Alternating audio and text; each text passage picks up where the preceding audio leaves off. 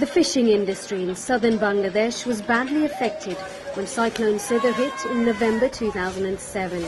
Winds of up to 250 kilometers per hour lashed the coastline and beyond.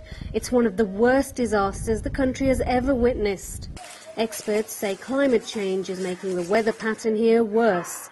It's having a devastating effect on communities in one of the poorest nations in the world.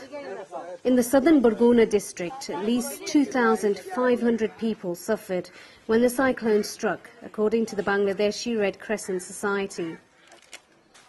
A few months on, and boats stand idle, many damaged or without owners because they died in the disaster. Around 1,500 trawlers were affected.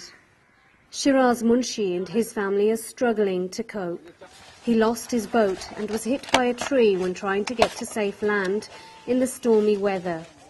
He has a hip fracture and remains injured. The family, like many others here, are now dependent on aid. We cannot afford 3 meals a day. What more can I do? Our income is very little. I cannot work. Shiraz can barely move his body because he's in so much pain. He spends most of his days in the tiny shack which houses his wife and 3 children. Thank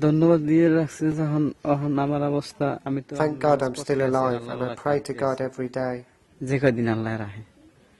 I'm in pain, but I'm surviving off this medicine.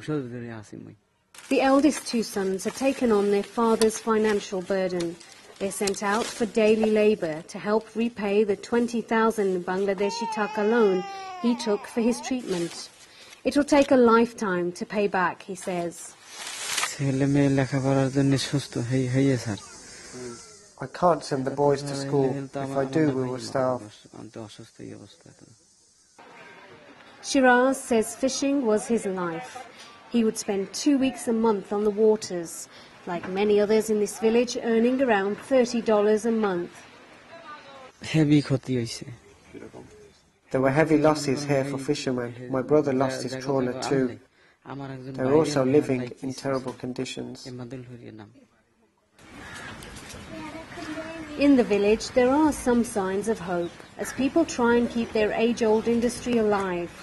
It's a slow start, but better than nothing, as many do the best they can to survive.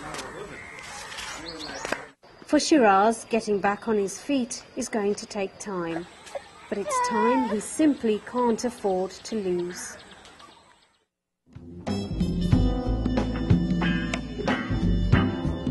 This report was prepared by Salma Zulfikar from IRIN News for the United Nations.